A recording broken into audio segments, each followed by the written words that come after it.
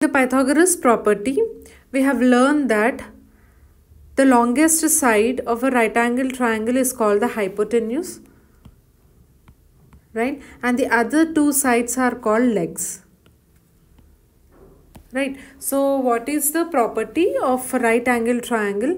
So see, this Pythagoras is only applicable for right angle triangle. So we can write this as the square of hypotenuse. Okay, the property goes like this.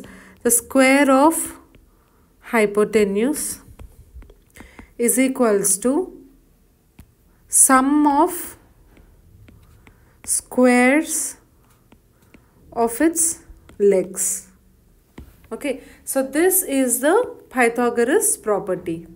So now let us apply this for the problem given here. So what is the hypotenuse? First write what is hypotenuse. AB is hypotenuse, which we have to find. AC, the side AC, that is leg AC, is given as 5 centimeters, and BC or CB is given as 12 centimeters. Right, friends?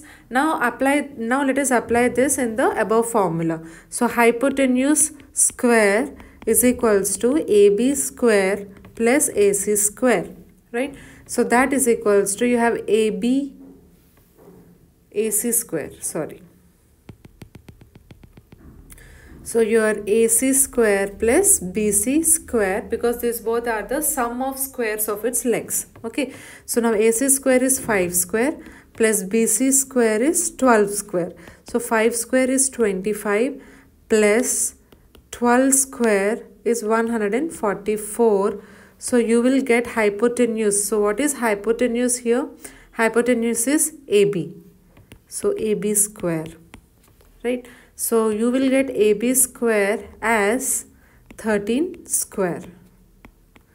Right, friends? Now AB square is equals to 13 square. So square gets cancelled, or you can also write it as AB is equals to square. Now square goes to right hand side of the equals to, it becomes square root of 13 square, because this is 169, right? So 25 plus 144 is nothing but 169, which is equals to 13 into 13. Right, friends? So from this we can write that AB square is equals to 13 square. So AB is equals to root 13. Root and square gets cancelled. So the hypotenuse AB is nothing but 13. Okay, whereas AB square you got 169 and AB is 13 is your required answer.